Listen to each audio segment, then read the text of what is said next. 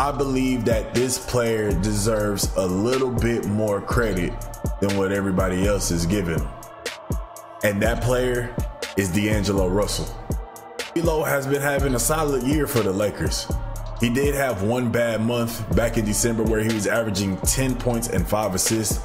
And that was the time where Laker Nation was just ready to give up on D'Lo. But since the new year has hit, D'Angelo Russell has become a new player. D'Lo is averaging around 22 points and 7 assists per game since the start of the new year. And he's doing it at an efficient rate, shooting around 45% from the field. The second half of the season starts and teams are starting to really make that grind towards the playoffs. The Lakers are going to need D'Lo to continue this stellar play that he's been doing so far. And with the Lakers not making any moves at trade deadline, D'Lo is going to have to really prove to not only the Laker organization, but the Lakers fans as to why he should stay in purple and gold.